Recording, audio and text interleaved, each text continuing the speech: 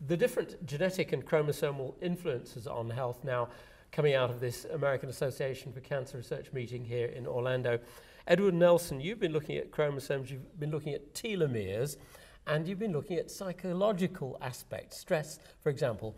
First of all, why were you interested in stress and cancer and telomeres, and how do they all fit together? We've been interested in the role of chronic stress and the biological consequences thereof, and how that influences both our cancer patients' capacity to handle their disease, and how improvement in quality of life, improvement of their capacity to handle the intrinsic stresses of having cancer and being treated for cancer, how we might modulate that in a way to improve outcomes of our patients. Now, how do you define stress, and why did you think it's really important for doctors to start to think in terms of stress on their cancer patients? Well, I think that there are some populations, for example, the population that we study, which are cervical cancer patients, who are, it is well known that they are profoundly disrupted in their quality of life. The disease itself and the treatment creates a multitude of physiologic problems. It has issues of reproduction. There's a social stigmatization and social disengagement by these women.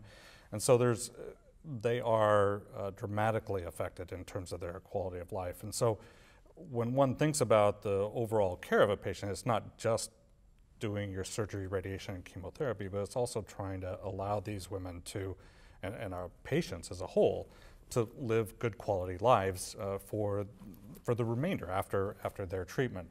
So we've been interested not just in how to make that happen, but also what is the mechanism by which that might manifest itself in an improved clinical outcome. And you've got an important factor here because you're looking at telomeres. Can you remind me what exactly they are in relation to the chromosome and why they might be important? So telomeres are the protective caps to chromosomes. Dr. Blackburn refers to them as the applets on the shoestring, but they fundamentally keep the chromosomes from fusing together or from rearranging. And if they are too short, you get a chromosomal crisis. That crisis can lead then either to the cell committing suicide or to a transformative event, which then goes on to, of course, develop cancer or have the potential to develop cancer. So in general, longer telomeres are better. If they get too short, that's a bad thing. And you were measuring these in your cervical cancer patients? So we were measuring the telomere length in peripheral blood mononuclear cells in cervical cancer survivors, yes. What did you find? So our study was, if you will, a retrospective study of a randomized trial where we had a psychosocial counseling intervention for these cervical cancer survivors, where we had already demonstrated that the intervention could improve their quality of life and could modulate stress-associated biomarkers.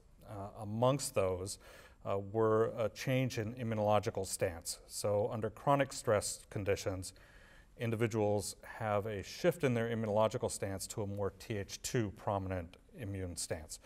And so we hypothesized that if we improved their stress response and their quality of life, that then that shift might come back a little bit and we would see a more prominent Th1 component. And in fact, that's what we saw in the initial study. We then became aware of the work of Drs. Appel and Blackburn that showed there was an accelerated shortening of telomeres in individuals who were chronically stressed, and these were in non-cancer patients. So our question then was, we have a population where we think we have modulated their stress response by modulating the biomarkers. Would we also then modulate the telomere, the accelerated telomere shortening that had been described for other chronically stressed populations? And did it? It did. So in those individuals who had decreasing levels of psychological distress, they had an increase in their telomere length. That was predominantly from the CD3 positive T cell component. It was associated with a shift in the Th1 component and prominence of the immunological stance. And so it sort of ties together nicely with our other studies. It does all tie together very nicely. This was, of course, a small group. I think Absolutely. 31 women, is that right? Yeah, 31 women, and because of we utilized a methodology called FlowFish for measuring telomeres, and that gives us a relative telomere length. But it is a flow cytometry technology and methodology, and so there is some variability. And so in our hands,